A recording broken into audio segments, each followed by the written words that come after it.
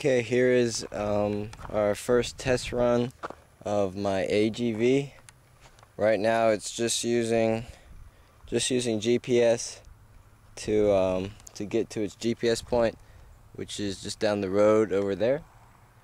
And this is just a Walmart Hummer. It's not the best vehicle, but let's give it a test and see how it goes.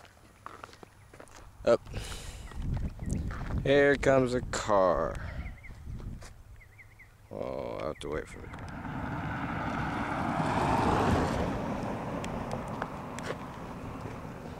Okay, car has passed. Now we can test. Okay, like I was saying, we're doing test run, and turned it on. Now it should go straight for 3 seconds to get its bearing, and now we're going to our GPS point. And when it gets to the GPS point, it should stop to indicate to us that it is done.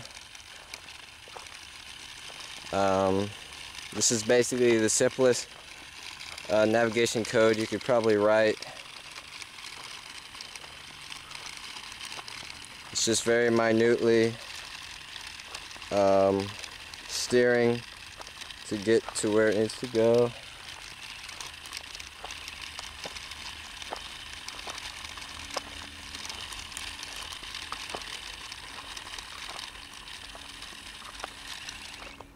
And that indicates to us that it is done. Well, let me show you what we have on here. We've got our Arduino, our GPS. There is a motor controller with the L293D in it that I made. Right there, we're just distributing our power and our ground very much. And that's about it.